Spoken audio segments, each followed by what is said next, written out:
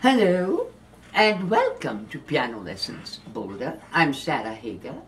Today we will look at another Viennese waltz. It's called Over the Waves and it's by Juventino Rosas. So when we think of a Viennese waltz, we generally think of an Austrian composer like Johann Strauss or Waldteufel, who wrote the Skater's Waltz.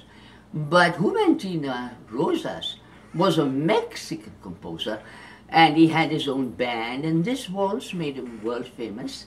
At the age of 25, he moved to New Orleans, where unfortunately he died during an epidemic of typhoid fever at the age of 25. So he was the youngest composer to die. Even Schubert lived to 32 and Mozart to 35. But before Rosas died at the age of 25, he left the world the immortal legacy of this beautiful waltz. Before I play it to you, and then followed by a brief tutorial, once again I would like to point out that Viennese waltzes were written for bands or orchestra, not for piano solos. So whenever you play a Viennese waltz on the piano, you're playing a piano transcription. Here it is.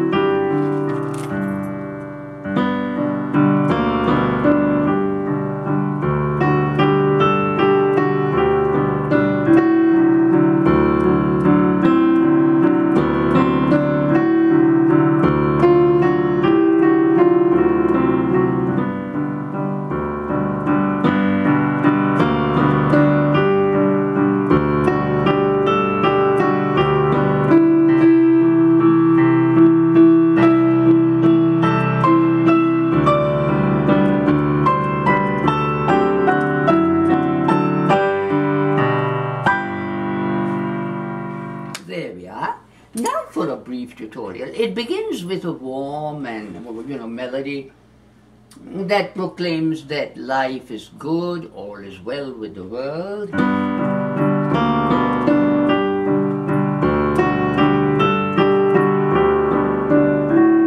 And then it goes into a brilliant section just before the end. And that is typical of a Viennese waltz. Every Viennese waltz had some brilliant moments. The next is a lilting section, wonderful for the dancers.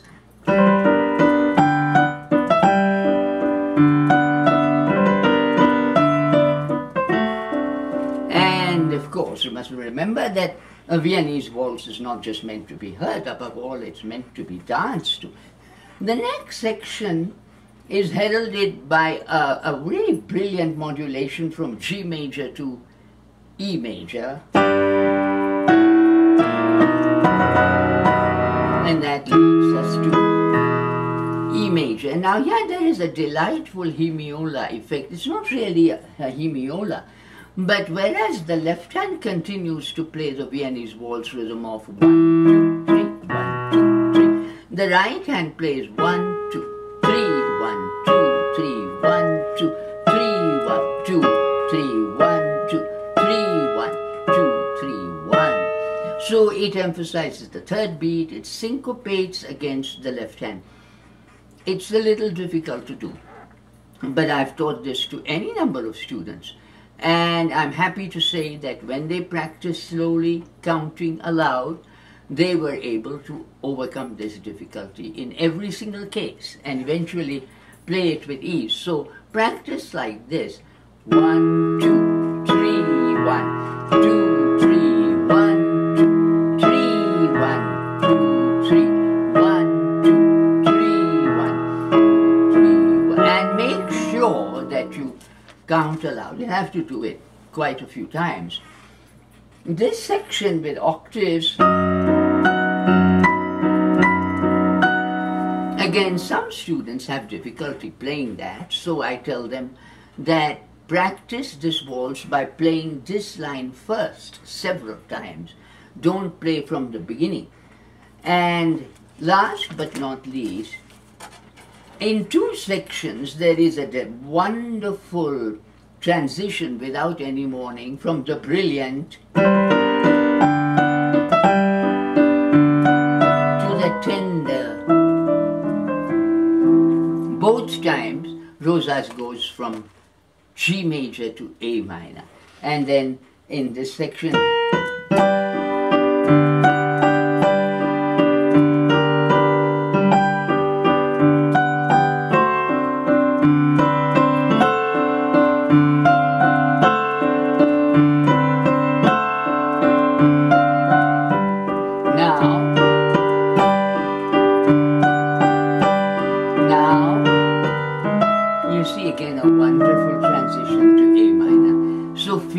and enjoy it. Thank you so much for watching. Until next time.